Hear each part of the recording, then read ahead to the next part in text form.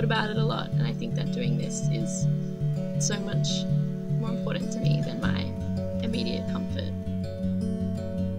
First IPCC report came out in 1990. Since then, emissions have gone up by 60%.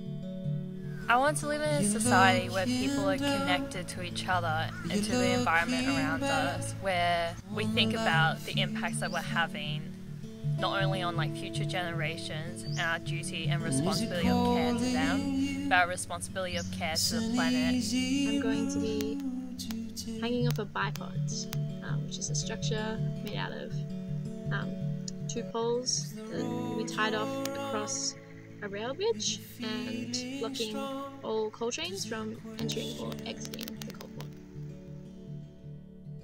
I'm live in Appleton Dock in Naarm, otherwise known as Melbourne. It's a major economic pinch point of a system we call Australia.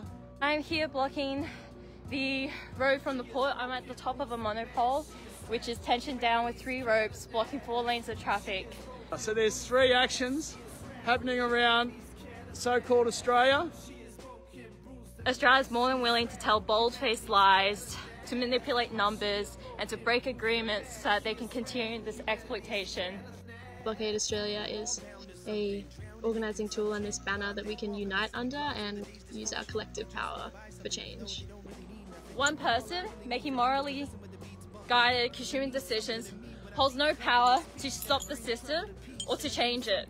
But one person organising collectively can shut down the flow of goods from an entire port.